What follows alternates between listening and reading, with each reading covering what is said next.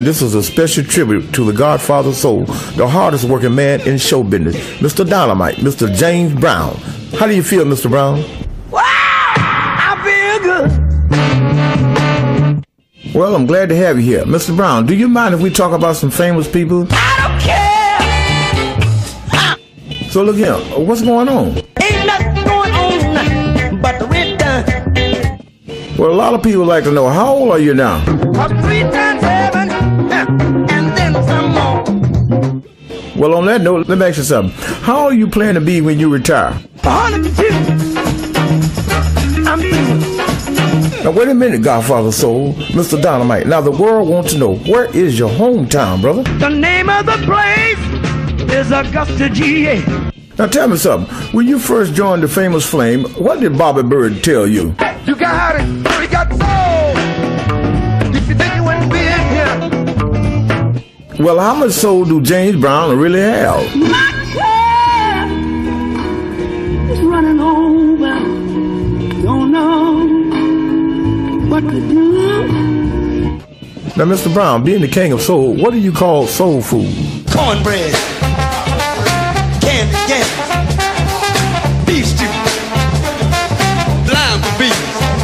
Good God, boy, that sure sounds good. Of course, now, I like that fried chicken, oxtails, the pigtails, you know, all that kind of stuff. But, Mr. Brown, what did you say to that lawyer and that manager when you found out that they had been taking your loot? Don't want me to see what you're doing to me. Took my money, that ain't right. Get ready, you mother, of the big payback. Godfather soul, I gotta know something right here. What did Barry Bonds yell to the pitcher when he got ready to break their home run record? Come on like you should. Come on with you, come on. Yeah. Now, since he became the all-time home run champ, what did he say, Mr. Brown? I jump back, I want to kiss myself. I'm super bad. Hey! Now, the media said that Barry Bonds had been taking steroids. Now, we know that was cornbread, collard greens, and a little hammock on the side.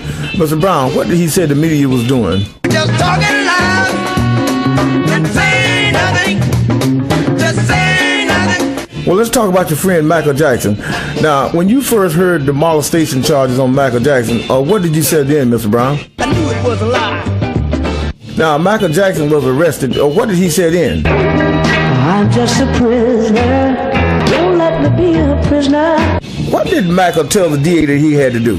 Try me. Try me. Now, when Mike walked into the courtroom, what did he yell over to the jury? Now, wait a minute. You can't condemn a man. Just listen to the case. Brothers been being railroaded all their life. That's what's wrong now. Okay, when they put the little boy on the stand, what did the little boy tell the court? Hell! Never do any damn thing to me. Well, let me ask you this. How many people was on Michael Jackson's jury?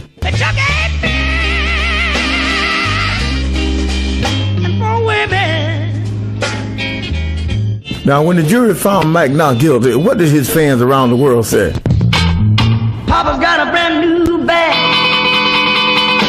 Oh, yeah, let me ask you this here. What did Michael Jackson tell you about his brothers and sisters when they was growing up? But when we did it wrong, Papa beat the hell out of us.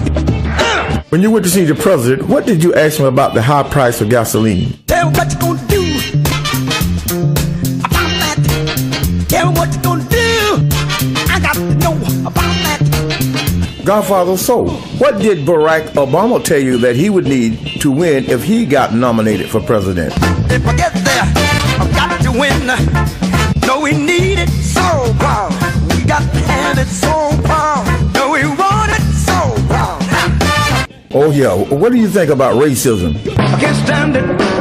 Ow! Good God. Well, all right. After hearing about the Gen 6, do you have anything to say to our youth of the day, Mr. Brown? Kid,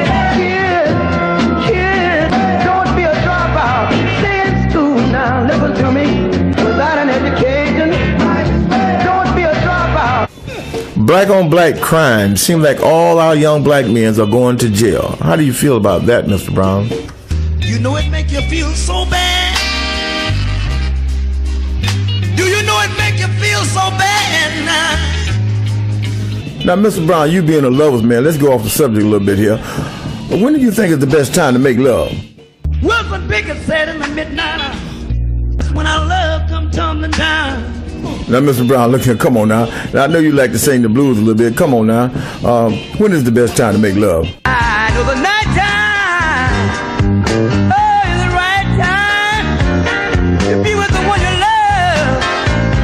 love. Now, you know, a lot of people have listened to James Brown because he's been a world-class leader.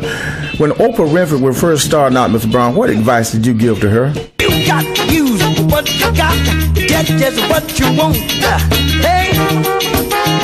Since Oprah has become the richest black woman on the face of the earth, what did she tell you, Mr. Brown? Say it loud. Say it loud. Well, all right then. Now, let me ask you something. When you first arrived at the world-famous Apollo Theater in New York City, what did you say, Mr. Brown? Building, is you ready? Because we're going to tear you down. I hope the building can stand all the soul, because it sure got a lot coming on. Godfather Soul, what song is it that the kids around the world like to hear you sing? Santa Claus, go straight to the ghetto. Fill every stocking you find. The kids are gonna love you so. Now that's all right. Well, Mr. Brown, the people around the world, they want to hear from the Godfather. Could you take just a little of your time and talk to the people around the world? Ladies and gentlemen, I'd like to say thanks for catching the James Brown Show. And I want to say thanks for all you've done for James Brown and the James Brown Show. Because without you, there wouldn't be a James Brown. Mr. Brown, on the making of this record, what do you think about this CD? This is a hit. Oh, one more thing I forgot. Mr. Brown, look here. If you decide to retire right to today, what do you think the people around the world will say? I love you so.